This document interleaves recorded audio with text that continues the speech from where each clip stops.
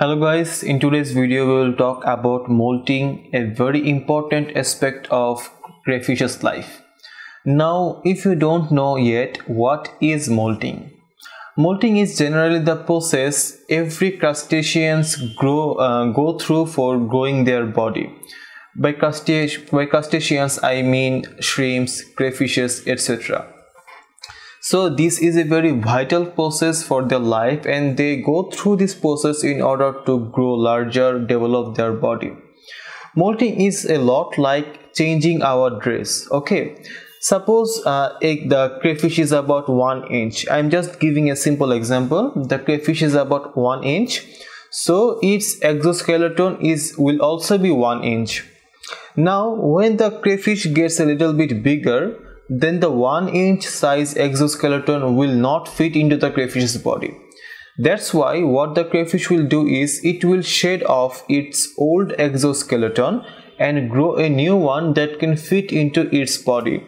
This whole process is called molting. So molting is very important, as I have said, and in crayfish's life molting is one of the most vulnerable times the crayfish has to pass, because during molting other similar sized fishes can pick on the crayfish, can stress him out, and also kill the crayfish. Yes, that can happen. So that's why during the molting process you will need to be very attentive and careful towards your crayfish and see if it is doing all right.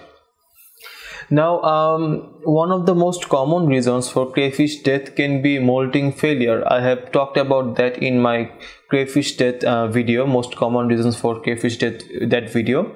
So what is this molting failure?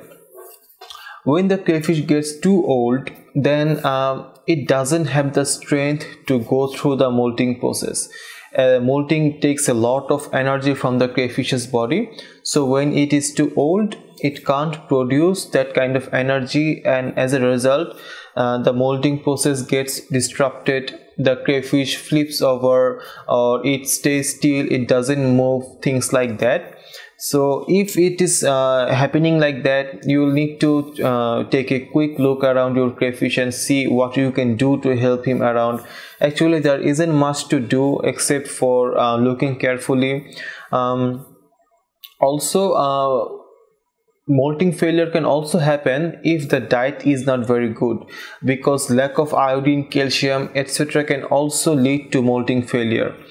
That's why if you are feeding only one type of food to your crayfish, you can experience this. That's why I'll always recommend to feed multiple types of food to your crayfish so that it can enjoy a balanced nutrient and minerals and vitamins. If you are seeing molting failures, then I will suggest you to feed foods that are high in iodine, calcium, etc. One good solution can be shrimps or prawns with their heads on. The head will be a good source of iodine. So these are some of the things you can do to help your crayfish molt. I'm afraid there aren't many things that you can do if your crayfish is facing difficulty with molting, because at that stage it is already too late. You will have to do things from the very beginning. You will have to feed him you have to feed the crayfish a balanced diet, good diet. You will have to keep the water parameters right, the environment clean, good filtration, etc. So if you keep all these things right, then hopefully your crayfish will not have to go through this detrimental molting failure, and it will live a longer and happier life. I hope you have found the video helpful. If you did, please give a thumbs up and subscribe to my channel for more future videos. Thank you.